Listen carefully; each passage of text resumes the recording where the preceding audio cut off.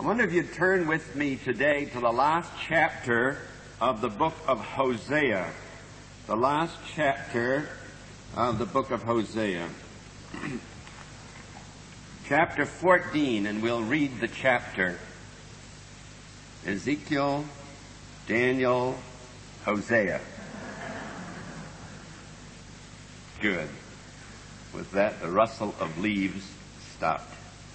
O Israel, return unto the Lord thy God, for thou hast fallen by thine iniquity. Take with you words, and turn to the Lord. Say unto him, take away all iniquity, and receive us graciously. So will we render the calves of our lips. Asher shall not save us. We will not ride upon horses, neither will we say any more to the work of our hands, ye are our gods. For in thee the fatherless findeth mercy. I will heal their backsliding. I will love them freely. For mine anger is turned away from him. I will be as the dew unto Israel. He shall grow as the lily, and cast forth his roots as Lebanon. His branches shall spread, and his beauty shall be as the olive tree, and his smell as Lebanon. They that dwell under his shadow shall return. They shall revive as the corn, and grow as the vine. The scent thereof shall be as the wine of Lebanon. Ephraim shall say, what have I to do any more with idols? I have heard him and observed him. I am like a green fir tree. From me is thy fruit found. Who is wise? And he shall understand these things. Prudent, and he shall know them. For the ways of the Lord are right, and the just shall walk in them. But the transgressors shall fall therein. Let's look to the Lord in prayer. Father, we pray that at this conference we might receive with meekness the engrafted word, which is able to save our souls.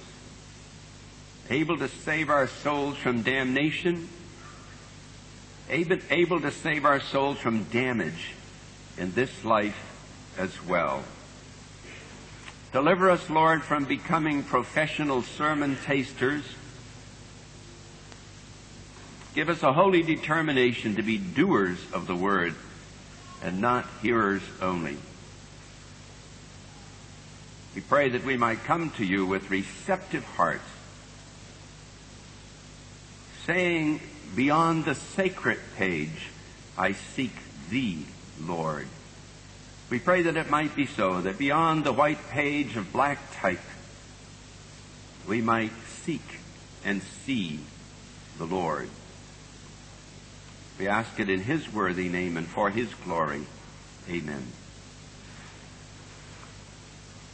Israel had backslidden from the Lord.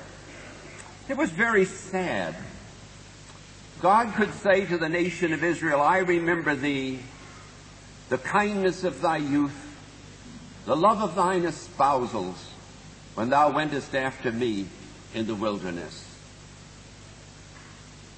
God could look back on the youth of the nation when the heart was warm toward him, when there was a genuine zeal for God. But now, Israel had backslidden. Israel had become cold in heart to the Lord. Israel was cynical. Israel was frostbitten. Israel was hard any longer. And now in the 14th chapter of Hosea, as well as in other parts of the Old Testament, God is calling the nation back to himself. And what happened to the nation of Israel can happen to us as individual believers as well. Is it not so? We start off in the Christian life Our zeal is high. We're enthusiastic about Jesus. We love to talk about him. But we live in a world that is a monstrous system of temptation. Nothing in the world is designed to help us in our ongoing spiritual growth. We get our eyes off the Lord.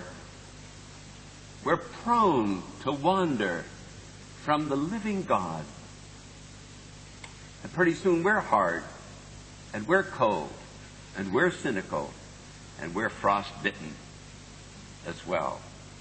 And there's nothing sadder, I think, than to see one who was so bright for the Lord Jesus at one time, and now he has lost his song. He goes on in a mechanical way, but the joy is no longer there. I'd like to think with you this afternoon about backsliding and restoration. I think one of the reasons I want to speak about it is because we counsel so many. And this is just the problem. A backslider is a true believer who is out of fellowship with the Lord because of some sin in his life. Some sin, unconfessed and not forsaken. A believer can backslide. There's a difference between backsliding and apostasy. An apostate is one who professed to be a believer, but then repudiated the Christian faith, turned his back on Christ, is malicious in his attitude toward the Lord and toward the Word of God. None of those things are true of a backslider. I think the difference is illustrated in Judas and Peter. Judas was an apostate. Judas had never been genuinely converted. He had never been genuinely born from above. He sold Jesus for 30 pieces of silver. Peter was a backslider. In spite of the woeful things that he did, he really did love the Lord Jesus and eventually came back to him. There are various types of backsliding that we could mention this afternoon. For instance, there's the moral backslider. There's the Christian who falls into immorality. And I sometimes think that that's one of the most devastating kinds of backsliding that there is. I think the devil has two principal ways of attacking God's people. One is through doctrinal error. The other is through moral failure. If he can't get us one way, he'll try the other. And sad to say, the highway of the Christian life is littered with the corpses of those who have succumbed to the temptations of Satan and fallen into moral sin. It's really wonderful to me in a way how God has built certain principles into the very fabric of life in the world in which we live. The teachings of the kingdom, the teachings of the Word of God are good for a man's health. To violate them inevitably brings misery. I think it's good to remember that for all of us, that God's laws are all intended for our good, not for His. I can't think of any commandment that God ever gave that was really intended for His good. He could live a very comfortable life without any of us. But He has given us these laws, and He's woven them into the very fabric of our life. And you can't go against them and get away with it. And I think this is especially true of moral failure. How successful the devil is. He gets a man to fall into this sin. the man is devastated. Originally, when he came to the Lord Jesus for salvation, he believed that through trusting the Savior, his sins were forgiven, and he was made fit for heaven. But now, he has disappointed the Lord. He's gone back on the Lord, but he finds it very hard to come back to him. There's nothing the devil likes better than to get us on the shelf, to get us sidetracked, to get us out of the path of usefulness. I think that's why Paul said in 1 Corinthians 9, I keep under my body and bring it into subjection, lest having preached to others, I myself should be rejected, a castaway, reprobate. Paul wasn't speaking about salvation there. He was speaking about service, wasn't he? No question of salvation. What Paul was saying, in effect, is it's possible to be fit for heaven through the merits of the Lord Jesus Christ, and yet to be on the shelf as far as service for the Lord is concerned because of sin, unconfessed and unforgiven. I keep under my body and bring it into subjection, lest having preached to others, I myself should be a castaway. And so there's a form of backsliding where the devil comes in, and dear friends, temptation is real, isn't it? And temptation is strong. And no man, no woman can live the Christian life in his own strength. The Christian life is a supernatural life, and it can only be lived by the power of the Spirit of God. Left to ourselves, we're sunk. But by the power of God, we can walk on the water. By the power of God, we can triumph over Satan, sin, and the world. There's another kind of backslider, and that's what you might call the prodigal son backslider. This is the fellow brought up in a fine Christian home and professes faith in the Lord Jesus, and no doubt is genuinely saved. But then the illusion sweeps over his mind that he has had a deprived childhood. The world looks so beautiful, and the pleasures of sin look so attractive. And he decides to kick the traces and go where he can have freedom. The prodigal son backslider. This man knows all the answers. He's wiser in his own conceit than 7 men that can give a reason. You can't talk to him at all. His mind is made up. Don't confuse him with the facts. His story may be told in 3 expressions. Sick of home. Homesick. Home. The story of the prodigal son, in 3 words, as it were. First of all, he's sick of home. He wants freedom. The great watchword.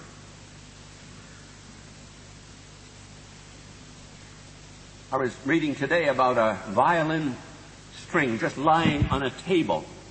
Has absolute freedom. It's absolutely worthless.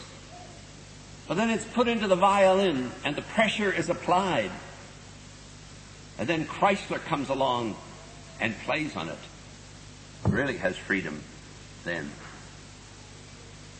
The pilot flying the plane has the best freedom when he's following the flight plan. And so it is in all of life. This young man is sick at home. He feels disadvantaged. He doesn't care how many people's hearts he breaks in the process, especially those who are closest to him, and he wanders away from home. One man said, I don't know very much about the Bible, But I know this, the way of the transgressor is hard. You don't have to know very much about the Bible to know that's true. As I said, it's woven into the very fabric of life, and sin has its consequences, and you can't get away with it. Pretty soon he's off in the far country. His money is gone. He has patronized the bar, the brothel, the casino, and all the rest. And now he's hitting the bottom. I think it's most interesting and most instructive for us that when he was down at the bottom, his father didn't send money to him. God was doing a work in that young fellow's life. And God wanted patience to have its perfect work. If the father had sent help to him in that desperate situation, he would have only prolonged and hindered the work of God in the fellow's life. It's hard for Christian parents to see their children wallowing in the pigsty. And most Christian parents will bail them out. But they don't help the young person in doing it. They only prolong the misery. God had to get that young fellow to the place where he broke, where he thought of home, became homesick. He thought of the servants in his father's house that were eating well, and he was perishing for hunger. He said, I know what I'll do. I will arise, will go, say to my father, Father, I have sinned against heaven and in thy sight, and am no more worthy to be called thy son. Make me, I pray thee, as one of thy hired servants. That's exactly where God wanted him to be. And he didn't content himself just with saying the words. He started off on the journey, homesick. Father sees him coming a long way off, runs, falls on his neck and kisses him. He had the speech all prepared. He never got it fully out. What a picture of a God. The God that we have, so quick to meet the returning backslider.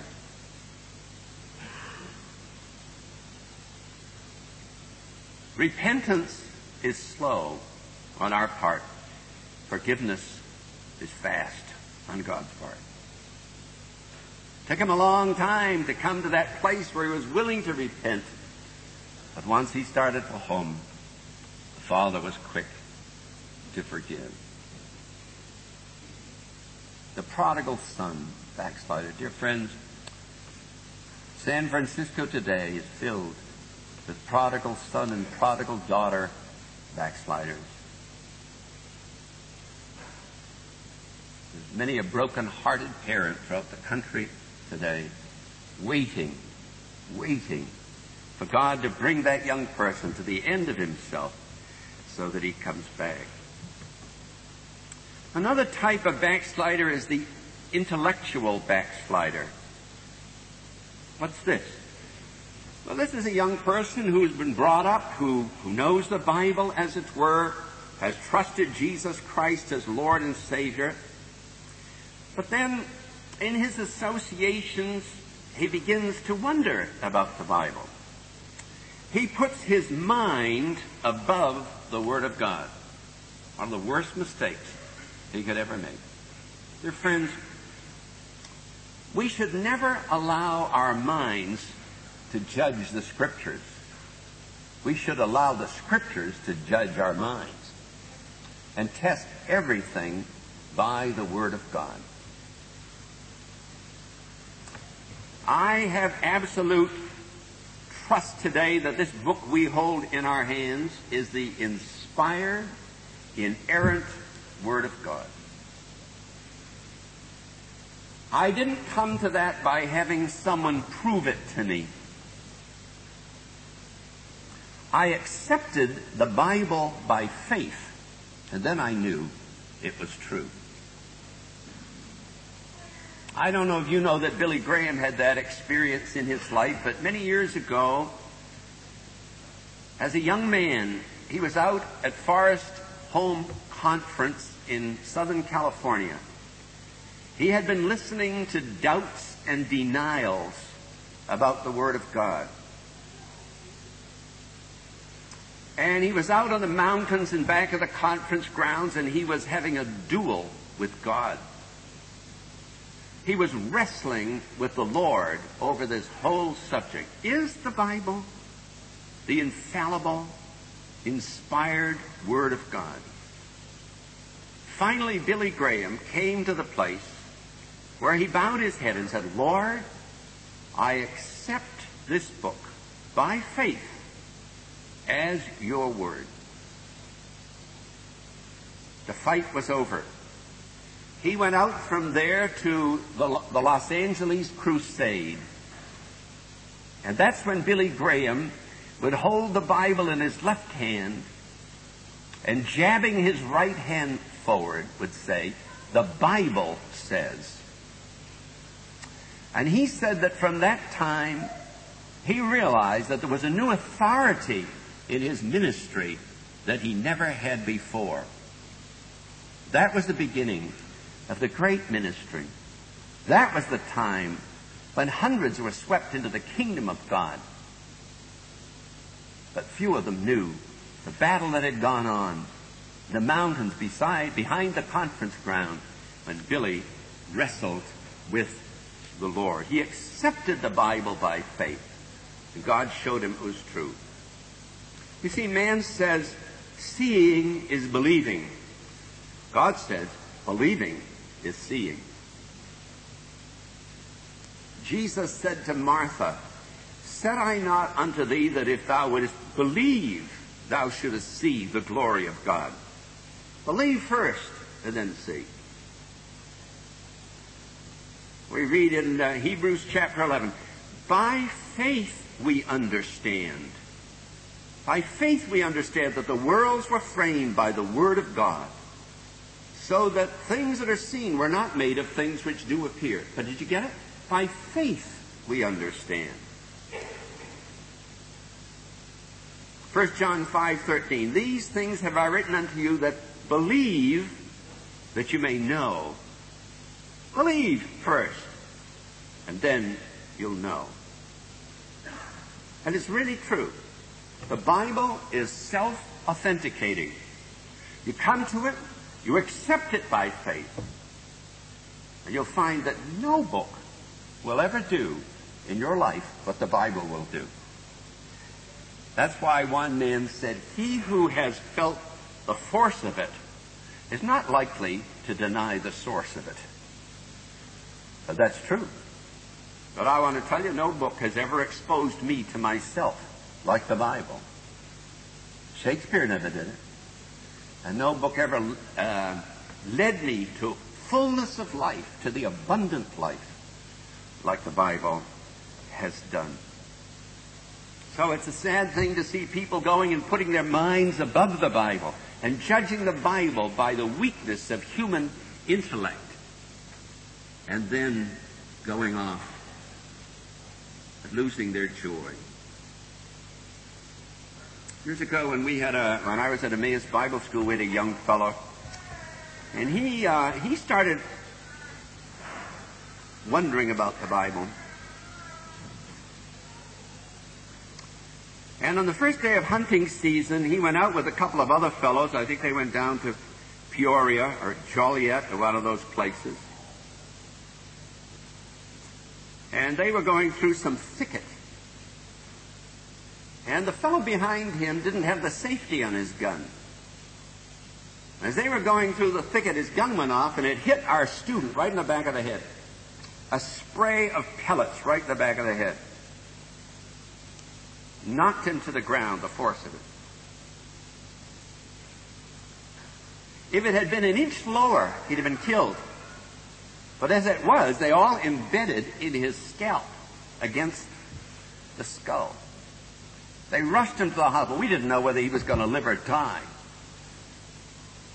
But you know, God directed every one of those pellets. He really did.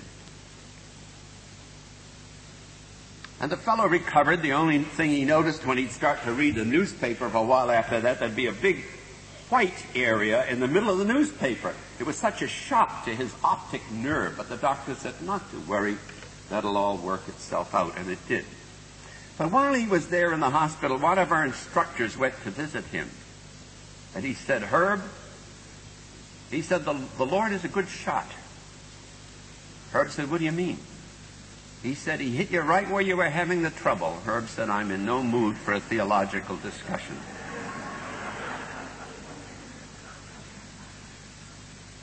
But you know, I never forget Herb, because one day before this happened, he walked into my office and he said, Mr. MacDonald, I've lost my song. You know, while he was entertaining those doubts about the Word of God, he said, I've lost my song. Friends, you kind of doubts about the Word of God and have a song too. Those things don't go together. The intellectual backslider. And then, of course, there's the backslider who starts off with a social drink. And one thing leads to another, and pretty soon he's an alcoholic. He doesn't discipline his body.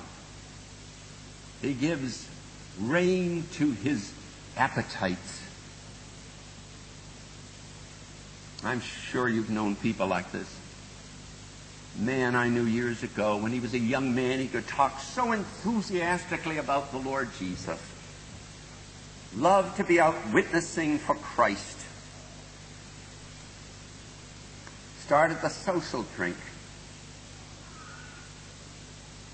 And he went from bad to worse. And then there's the unequal yoke backslider, too. The unequal yoke backslider. Here's a person in deliberate violation of the Word of God. He enters into marriage with an unbeliever.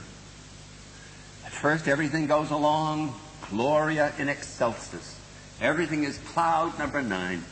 But pretty soon, it's apparent they're not pulling in the same direction. Pretty soon, she's an anchor to him spiritually. Or, if it were the other way around, he's an anchor to her spiritually. He's really kept back from living his life for the Lord. In one moment, in one decision made out of the will of God, he wrecks his usefulness for God. Hard, isn't it? Or it could be a business partnership. It could be any sort of a partnership where the yoke is unequal. That expression, unequal yoke, of course, comes from the Old Testament, where the Jewish people were told not to plow with an ox and an ass yoked together. The ox being a clean animal, the ass being an unclean animal. And these two animals have different temperaments. When one wants to surge ahead, the other wants to lag behind. It's no good for getting the plowing done, is it? No good for getting the harvesting done, the unequal yoke. And all through the Scriptures, God is teaching His people that He's a God of separation. A God of separation. Don't sow your seed with mixed seeds, He said. What did He say that for? Because He was teaching them what kind of a God He is. Don't wear garments of woolen and linen. What did He say that for? Because He's a God of separation. Don't plow with an ox and an ass yoked together. Why? Because He's a God of separation. And it doesn't take us very long in our Christian lives to know that it's only when we walk in separation from the ungodly world that we have power with God. Archimedes said, he said, give me a fulcrum outside the world and I can move the world. It's good. Give me a fulcrum outside the world, and I can move the world. Your friends, you can never move it while you're a part of it. Good thing to remember for those who are tempted to become deeply involved in politics, the politics of this world. Never move the world while you're a part of it. Politics is by its very nature corrupt. The Christian who gives his life to that is squandering his life on something that's not God's best. The unequal yoke backslider. People can be backslidden through discouragement, even. I think that's a temptation for a lot of us. We all have things in life that could discourage us. When I get discouraged, I often think of what Moody said. He said, I've never known God to use a discouraged man. Wow. I do want the Lord to use me. That helps snap me out of discouragement. Another is something I heard Leonard Sheldrake say many years ago. He said, anytime I'm tempted to be discouraged, I thank God I'm not in hell. That's where I should be. You know, it's true, isn't it? Anytime I tend to be discouraged, I thank God I'm not in hell. That's where I ought to be. Discouraged. Anytime I tend to be discouraged, I thank God I'm not in hell. That's where I ought to be. Discouraged. Disillusioned. Disappointed. People can become cold. People can become defeated in this way. But I really do believe that a lot of these things are just evidence of the self-life. That's what they are. They're just evidence of the self-life and are therefore sin. I'm really amazed as I travel around and go into bookstores today to see how many books there are written, good sellers too, on self. I get rather sick of it. Self-esteem, the new Reformation, you know. Utter nonsense, what it is. Absolute nonsense. I often think of what a dear old brother said years ago. He said, a sanctified self is a poor substitute for a glorified Christ. That means even if you could take self and squirt a little eau de cologne on it and tie a pink ribbon around its neck and get it all prettied up, it would still be a pretty poor substitute for a glorified Christ, if that's true. Introspection is foolish for the child of God. Introspection is like casting your anchor inside the boat. It's not going to hold the boat. The secret of victory is not in self. I learned that years ago. I learned it from Romans chapter 7. Paul said, I know that in me, that is in my flesh, dwelleth no good thing. I never look in my flesh for anything good. Why? Because I know it isn't there.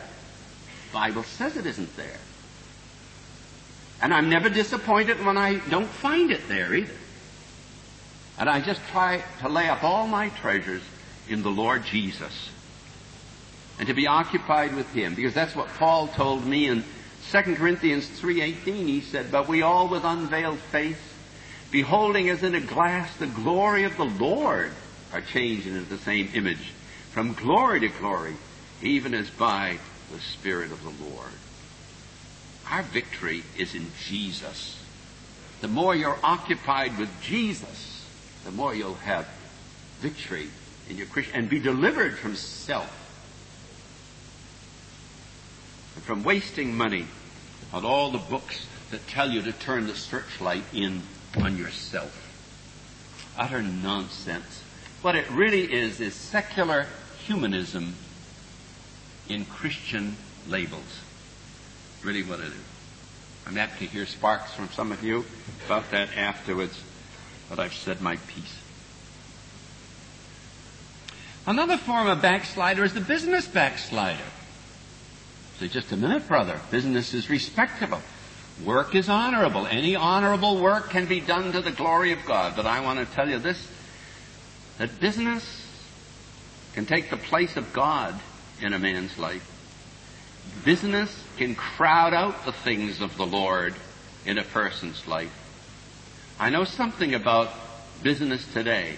I know how business, if they get a hold of a man that has what it takes, they're willing to pay him. The money is not the consideration.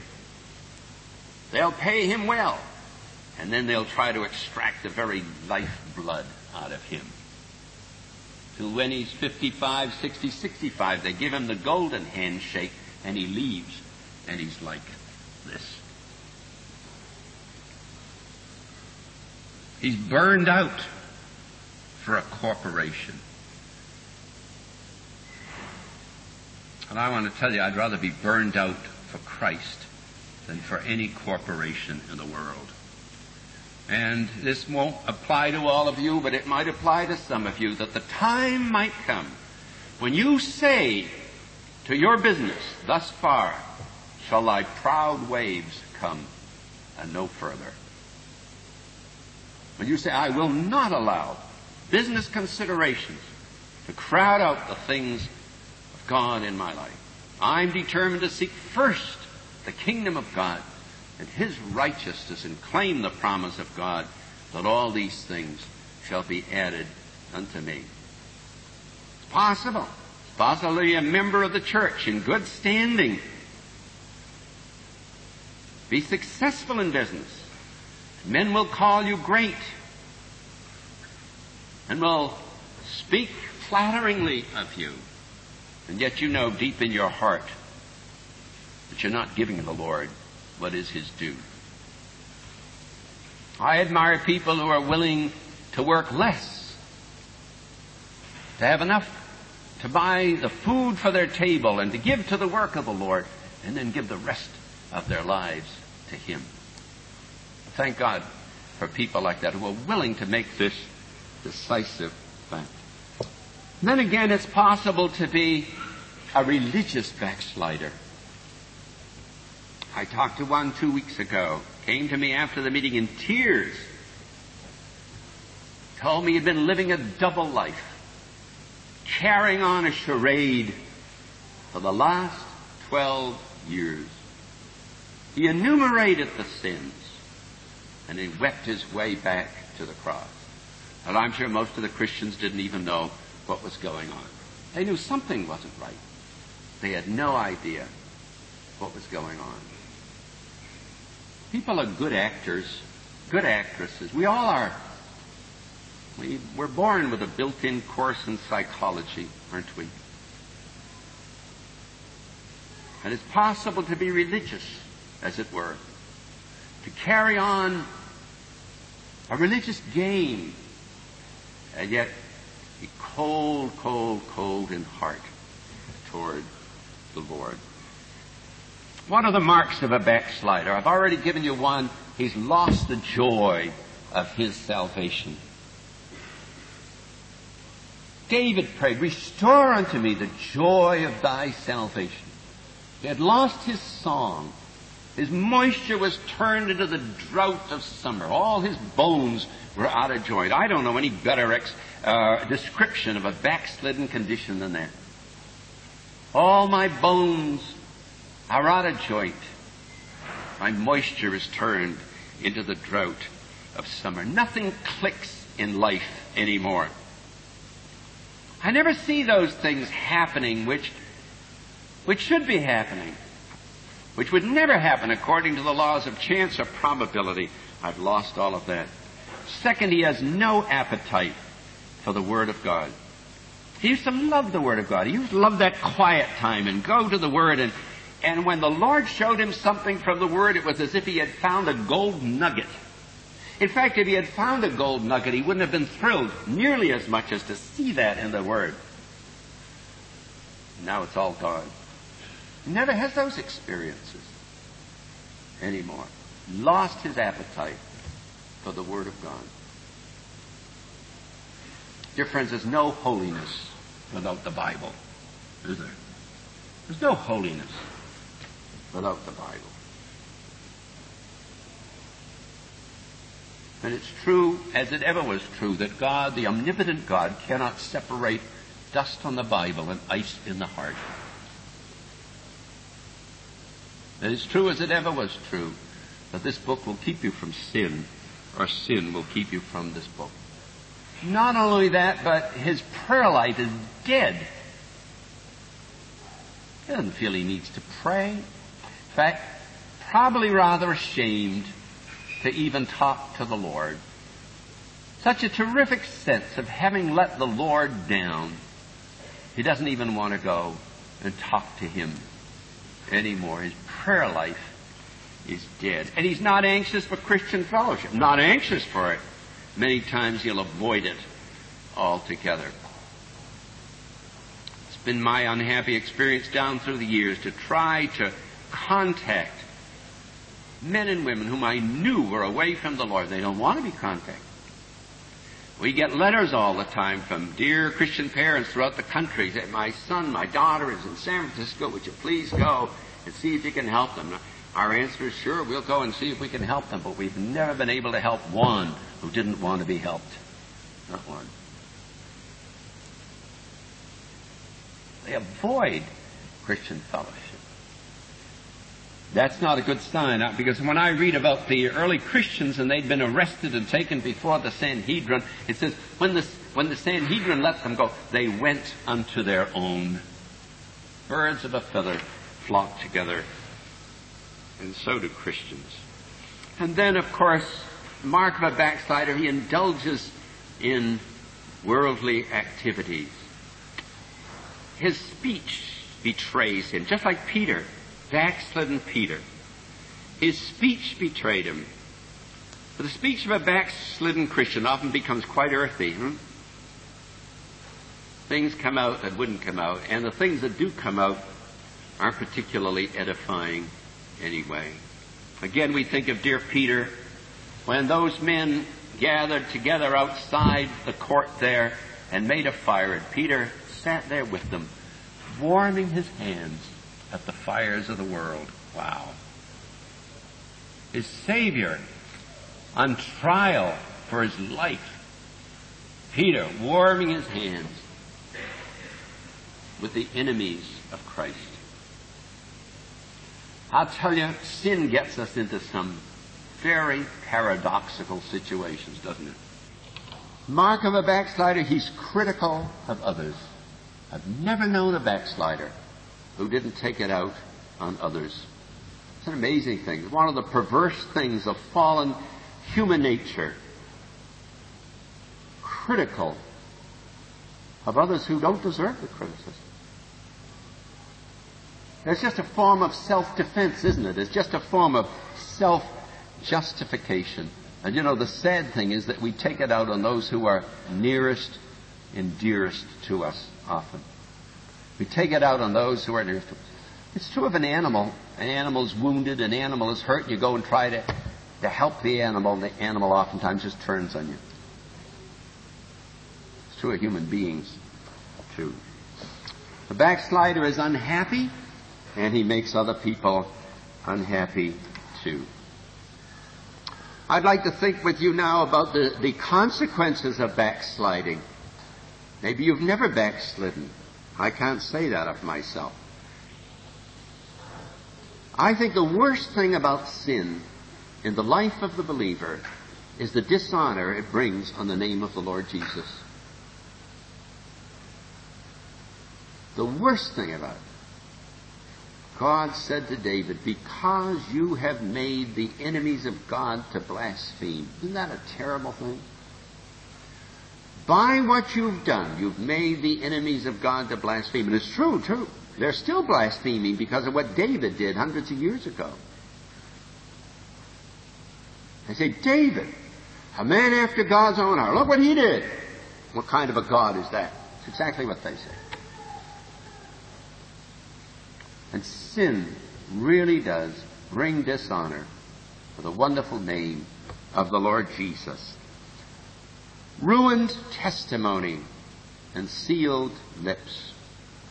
There's nothing that seals the lips like the life.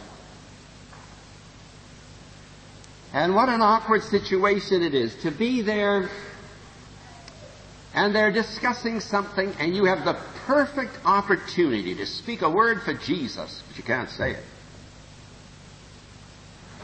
Your lips are sealed by the sin in your life. If you do try to say it, they're apt to say, if you believe that, what are you doing here? Or they're apt to say, I never knew you were a Christian. I tell you, some of the things that the world says can really be scalding, huh? The world has higher standards for God's children than they do for themselves. And they've got a right to, too. The world has higher standards for God's children than they do for themselves. And what they have perfect freedom to do, they don't expect you to do it. I had a funny experience when I was in the Navy. I went out with an unsaved pilot one night to have supper. I was witnessing to him. He's still not saved. I prayed for that fellow since 1946, and he's still not saved. But anyway, we went to a restaurant. We were having supper there in the restaurant, and it came time for dessert. I had struggled through the meal to get to the dessert. And the waitress came and she said, would you have dessert? And he said, yes, I think so. And she said, what would you like? And he said, well, I'll have a daiquiri. Well, I had been brought up in a very sheltered Christian home, and I guess I thought a daiquiri was apple pie and ice cream. And I said, well, make it 2. And he said to her, no, make it 1. And then he turned to me and he said, you order something else. See? He had a different standard for me than he had for himself. And the world does, too. The world does. For those of you who don't know, I since found out a daiquiri is kind of a crushed ice with some sort of a liquor poured over it. I didn't know it. It sounded very appetizing to me. That's the trouble with sin, isn't it? The trouble with sin is it's beautiful in prospect and hideous in retrospect. Do you ever notice that in life? Sin looks beautiful as you look forward to it. Boy, as you look back on it, it's awful. Especially to see it through the eyes of Christ and through the cross of Christ where he died for it. Ruined testimony and sealed lips. Another consequence of backsliding is the misery and unhappiness brought on others. I often think of this. God has built the universe in such a way that no man is an island. We don't live to ourselves. We don't die to ourselves. Our actions affect others. And you show me a Christian father who's out of fellowship with God, and I'll show you a family that's paying the price. Or a Christian mother, a Christian son or daughter. Backsliding affects others. I think one of the cruel things about backsliding is the disappointment it brings on those who trusted you.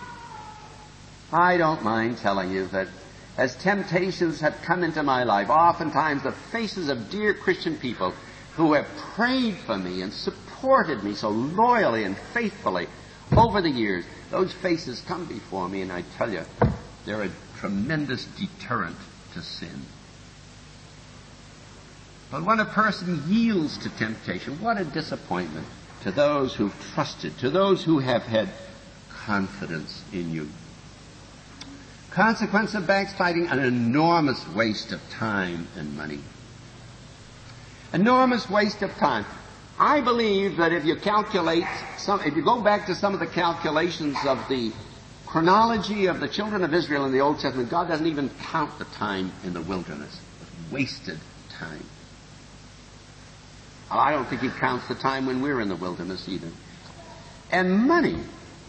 Well, God threatens that. He threatens to put holes in our money bags, and he does. I want to tell you, a backslidden Christian tithes. He does tithe. He doesn't tithe to God. He tithes to the garage mechanic and to the doctor and to the dentist and a lot of other people. You do. It's just the wrong kind of a tithe. That's all. Physical and emotional disturbances. Consequence of backsliding. It's true. It's absolutely true. Physical and emotional disturbances. What does it mean? It means that what affects my spirit affects all of me. I am spirit, soul, and body. You can call it holistic medicine. You can call it anything you want. It's really true. The British Medical Journal one time had an article that said there's not a tissue in the human body wholly exempt from the spirit. And what it meant was that what affects part of you affects all of you. That can be in the physical, it can be in the emotional, the mental, any part of it. Consequence of backsliding, the deep shame and remorse that goes with it. The personal misery and wretchedness. I don't believe a saved person, can be out of fellowship with God and be happy. You can put on a good act, give the impression to others that you're happy. I don't believe deep in your heart of hearts you can be happy, be away from the Savior. Consequence of backsliding, others stumbled by your example. Amazing, isn't it, to think that other people are watching us all the time. That's what a Christian ought to be, huh? That's what a Christian ought to be. We stumble. I think one of the saddest things is when young people come and tell me that the person who led them to the Lord is in a backslidden condition. How it hurts that young convert to think that their father, their mother in the faith, has gone back on the Lord. Consequence of backsliding, the discipline of God in this life. I tell you, God loves us too much to let us get away with it. And if you've ever backslidden, you know that things happen in your life and other people don't know why they happen, but you know why they happen. And you bless God later that they ever did happen, huh? I tell you, God can speak to us, and He can speak very loudly and very unmistakably. And it's worth it. It's worth it. No chastening for the present seemeth joyous, but grievous. But afterward it yieldeth the peaceable fruit of righteousness to them that are exercised thereby. Consequence of backsliding, loss of reward at the judgment seat of Christ. Each of us should live with that judgment seat in view every day. One day I'm going to stand before the Lord, the judgment seat of Christ. Help me to live this day, the next 24 hours in view of that judgment seat. I think another consequence of backsliding is a reduced capacity for enjoying the Lord and enjoying the glories of heaven because of the time that was wasted. A reduced capacity for enjoying the Lord. But praise God, there's a way back home. That's the good news. I have often said, and I say it from the bottom of my heart, I don't think I could go on another 2 weeks if 1 John 1:9 wasn't in the Bible. If we confess our sin, He's faithful and just to forgive us our sin, to cleanse us from all unrighteousness. That's true. Think of it. If we confess our sin, this is spoken to believers. If you're a sinner, you come to the Lord Jesus in faith. By believing on Him, you get the forgiveness of your sins as far as their penalty is concerned. If you're a believer, you get the forgiveness, parental forgiveness of your sins by confessing them to Him. If we confess our sins, He's faithful and just. Faithful to His promise. Said He would do it, He'll do it. He's just in doing it because He has a righteous basis on which to do it, the work of Christ at Calvary's cross. To forgive us our sins and to cleanse us from all unrighteousness. But it involves forsaking sin too, doesn't it? Proverbs 28 verse 13 says, He that covereth his sin shall not prosper, but whoso confesseth and forsaketh them shall have mercy. Forsaketh them. I believe that our confession has to have that element in it, a determination to forsake it. A Christian worker was dealing with a man who had stolen, professing Christian. And they're on their knees, and they're going to confess it to the Lord. And the Christian said to him, "What did you steal?" Well, he said, "I stole a load of hay." But he said, "You better make it a full load. I'm going back for the other half tonight." That wasn't confession, was it? He had no intention of forsaking the sin. He was playing games with God. Wonderful thing, when we've wandered away from the living God, to come back to Him and just pour it all out, like the prodigal son. Pour it all out before Him. And then what? And then believe. Know that you have been forgiven. This is a tremendous problem for people.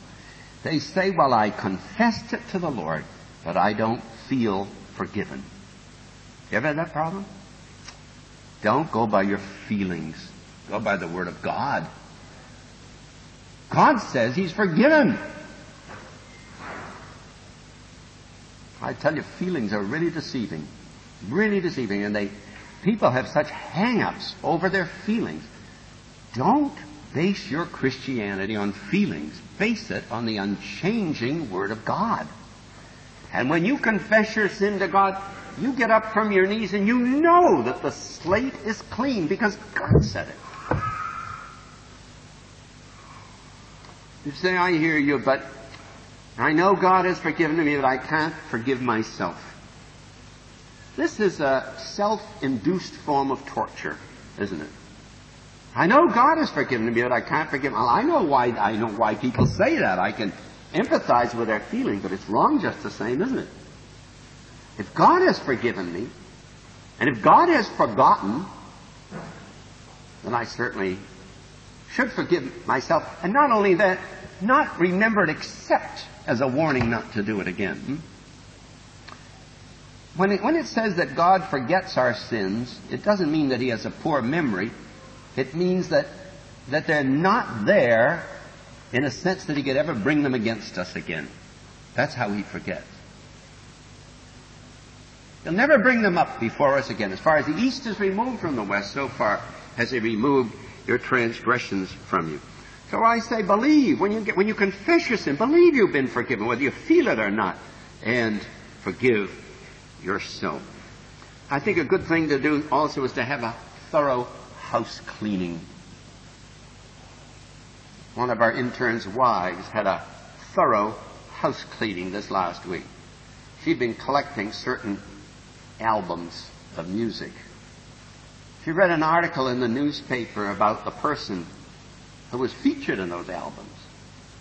That's all she needed. She didn't want those albums in her home anymore.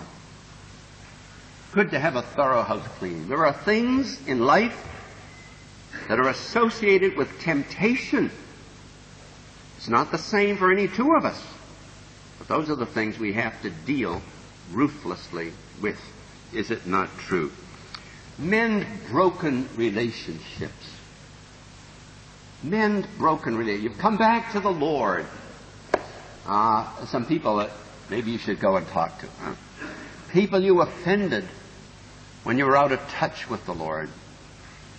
That's hard. You know, it's easier to go to the Lord and confess than it is to go to fellow Christians and confess. You know that, don't you? It really is. There's someone today that I've really hurt, grieved, offended, stumbled. I should go and make it right with that person. And then, of course, live daily in fellowship with the Lord. And maybe we'll be talking more about that tonight.